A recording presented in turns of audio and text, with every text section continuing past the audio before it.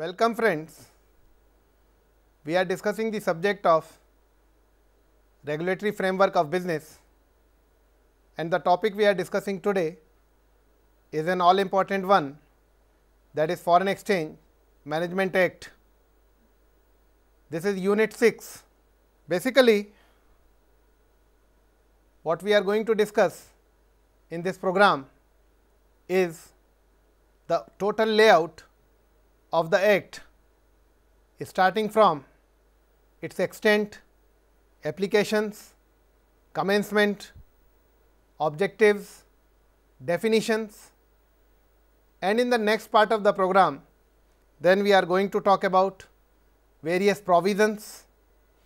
There are 6 provisions of this Act, namely provisions related to regulations and management of foreign exchange covered under 6 heads, such as provisions as to transactions in foreign exchange, next provisions as to holding of foreign exchange security by residents, next as to current account transactions, provisions as to capital account transactions, provisions as to export of goods and services, also provisions lastly as to realization and repatriation of foreign exchange.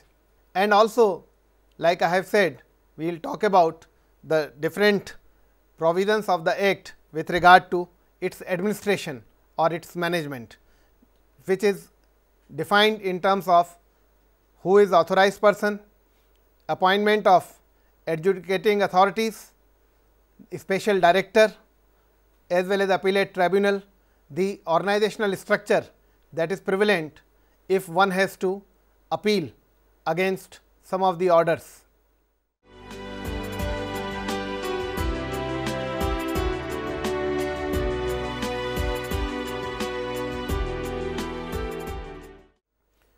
Coming back to the first aspect of this Act, FEMA, basically liberalization, privatization and globalization policies of our government led to need for better foreign exchange management.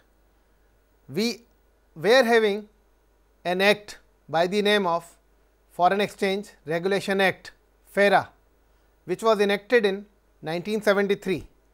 This act was reviewed thoroughly and it was felt that it should be repealed and replaced with the new act, namely FEMA, Foreign Exchange Management Act, which was passed by Lok Sabha on 2nd December 1999, and it got the assent of the President of India on 9th December 1999.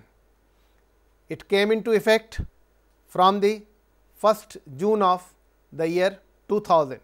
So, we can say that the advent of new century led us to the new regulatory framework in the name of FEMA 2000. As far as its extent is concerned, it extends to the whole of India, meaning thereby that every resident, every business organization, every establishment operating within India is covered by the gamut of this Act.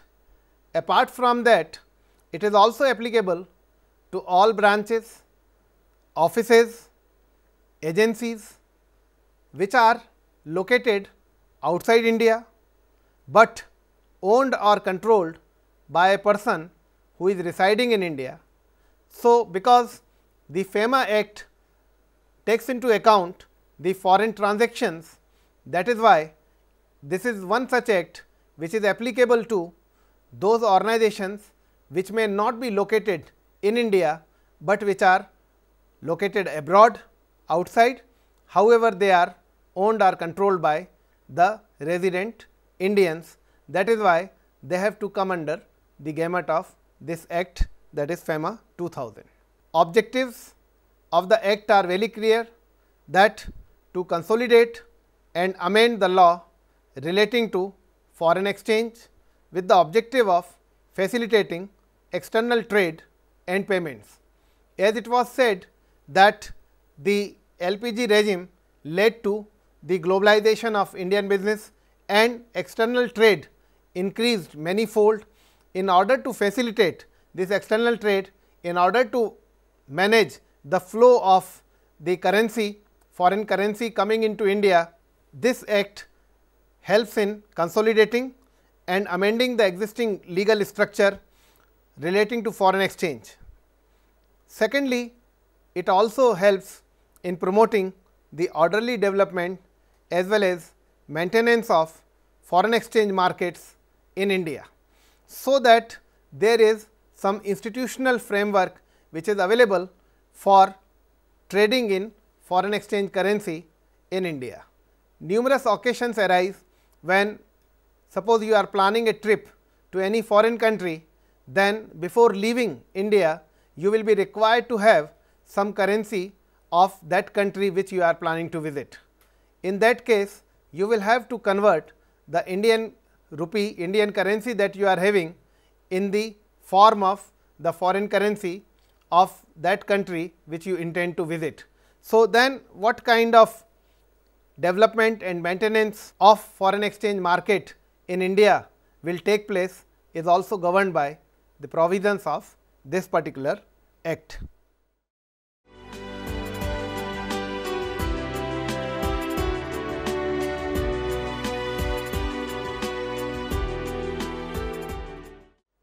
Now, we shift our attention to various definitions stipulated in the act.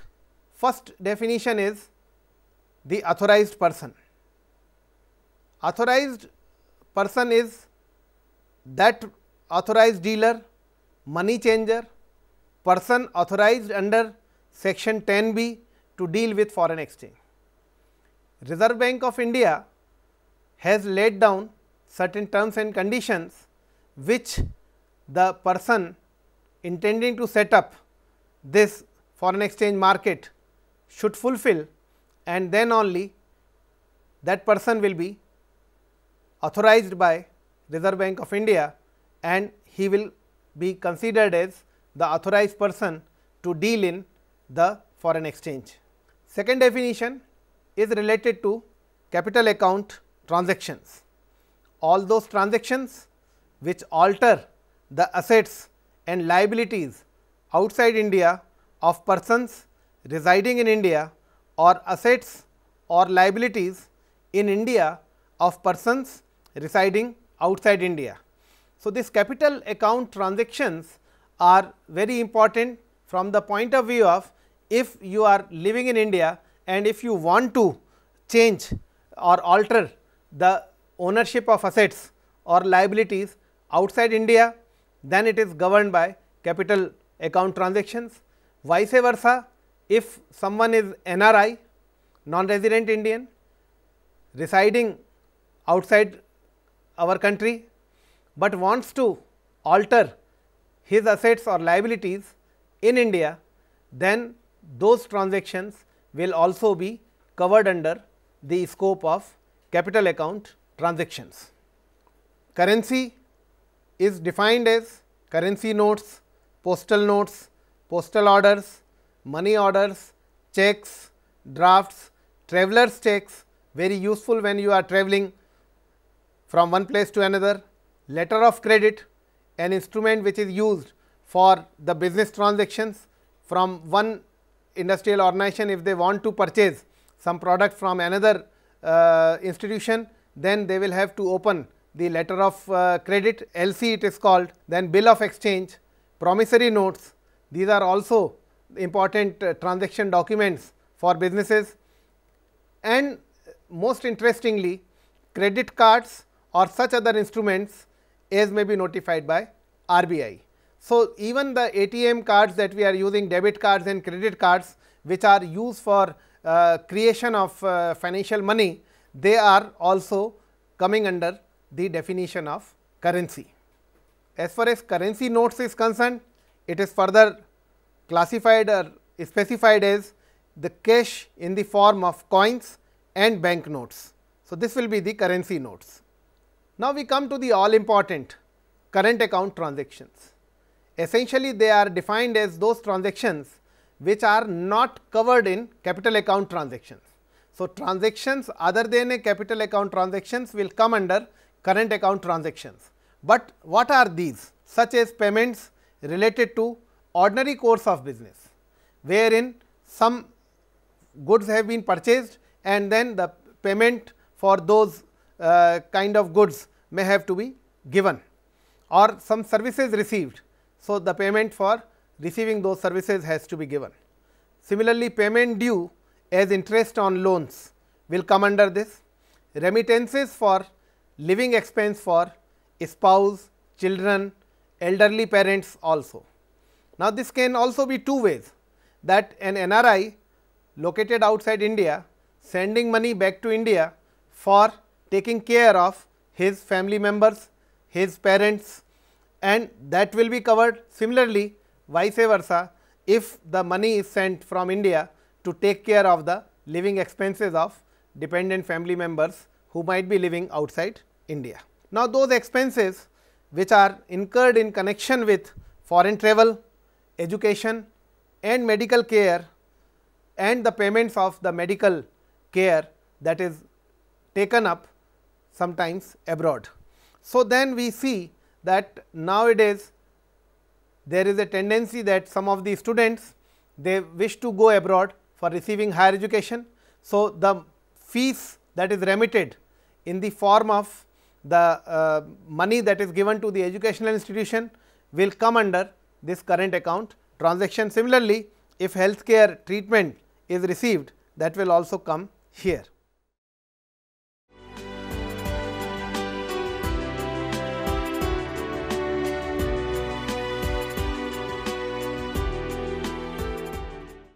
Next definition is for export, and to simplify, goods which are taken out of India from India, that means that those goods which are exported to any foreign country will come under this. Similarly, providing services out of India from India. Number of examples can be given. We have an organization called IRCON, Indian Railways Consultancy Organization. Now, this IRCON is giving consultancy services in many of the other countries and helping them in developing the network, the railway network. And so, the services IRCON is giving outside India will come under the export of services. Similarly, import is defined as the goods brought into India. It will also include the services that the Indian business organizations are receiving from the consultants located abroad, and that will also be considered as import of services. As far as the foreign currency is concerned, it is defined as any currency other than Indian currency. Now, because we are designing this act FEMA for the context of India, that is why any currency other than Indian rupees will be defined as foreign currency. So, you might be noticing that this particular act FEMA is having great relevance and applicability when it comes to having international business exchange. Next definition is that of foreign exchange, and it covers all the deposits, credits and balance payable in foreign exchange. It also includes drafts, traveller's tax, bills of exchange drawn in Indian currency, but payable in foreign currency. Similarly, draft, traveller's tax, bills of exchange payable Indian currency outside India. So, we have to consider these aspects, that the foreign exchange covers deposits, that is the credits and balance payable in foreign exchange. It also covers the drafts, traveller's tax, bills of exchange drawn in Indian currency, but payable in foreign currency. Similarly, draft, traveller's tax, bills of exchange payable in Indian currency outside India. 10th aspect is related to security. Now, security means shares, stocks, bonds and debentures, government securities, saving certificates, mutual fund. Now, we have seen that the business has globalized and now attempts are being made to acquire funds from all over the world, and that way if any Indian resident wants to buy some funds in foreign companies, then it will be considered as the security as far as the definition of this act goes. Similarly, any Indian company may issue their GDR, that is Global Depository Receipts, and through GDRs they may wish to attract foreign investment. The Indian government will also have policies with regards to encouraging such foreign investment into Indian businesses. So, in the light of all these transactions, the importance of defining security in the act increases.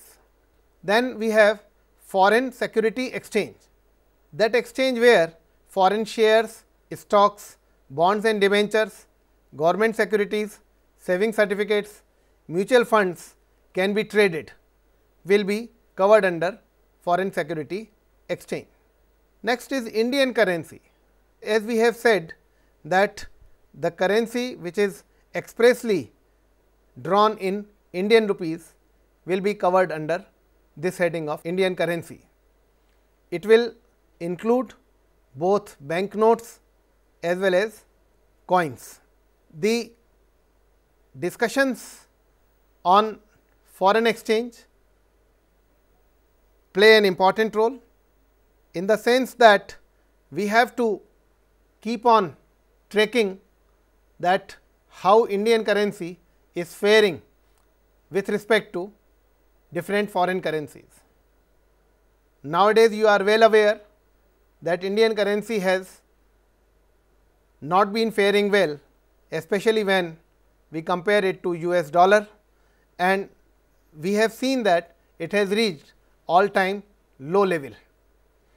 Similarly, definition is given as that of persons, and these persons are also defined as individuals, HUF, that is Hindu undivided families, companies, firms, association of persons, office, agency, branch.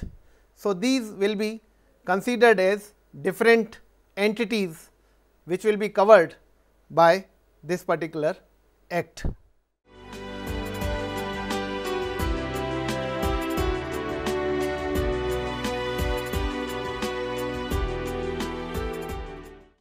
Similarly, the definition is given of persons residing in India.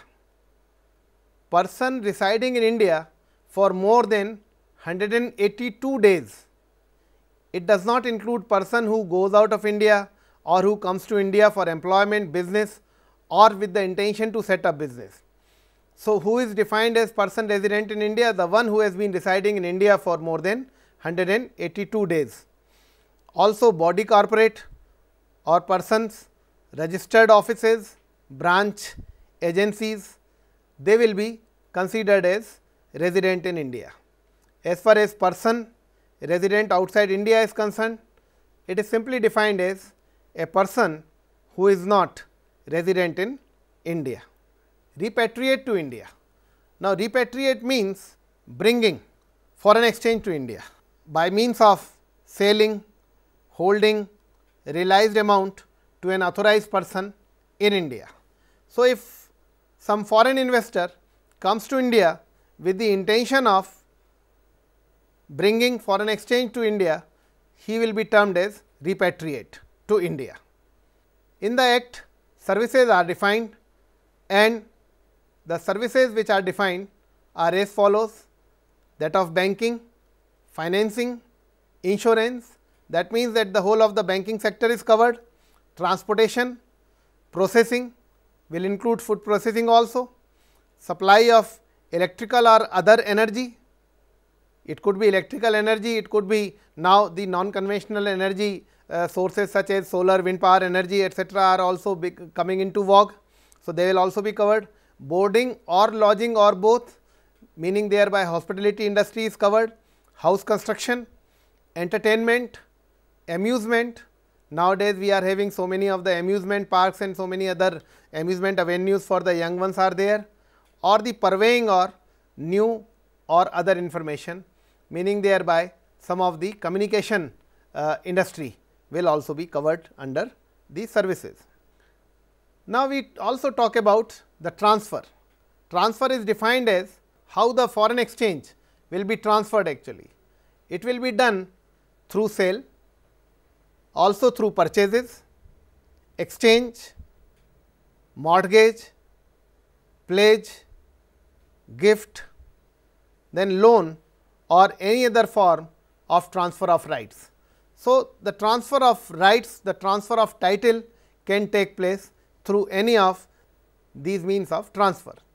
So, what we have to understand that by giving these definitions in the Act very clearly, it has been explained that the authorized persons, who are the authorized persons, it has also been defined as to different kinds of currency which are there, and we should also be knowing as to what are the various transfer means which are available. Now, when we will shift our attention to various provisions, in all those 6 provisions we find that these definitions, clear understanding of these definitions will be helpful in the discussions.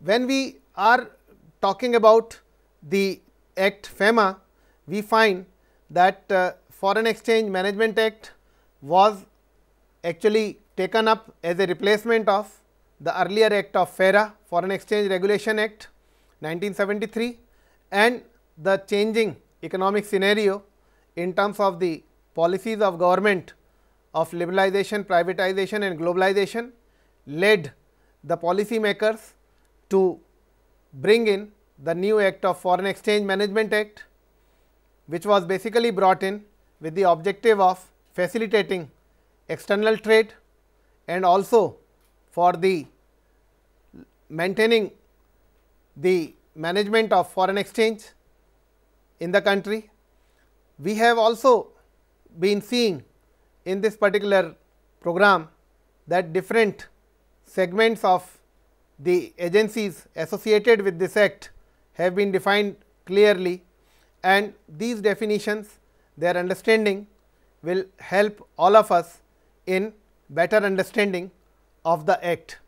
The Act also assumes greater significance in the viewpoint that most of the business organizations which are operating from India are, as a means of getting up the economic ladder, are trying to have external links with some of the foreign companies, and then this is also a good sign for our economy, wherein more external business, more overseas business brings in the much coveted, much desired foreign currency to our economy also.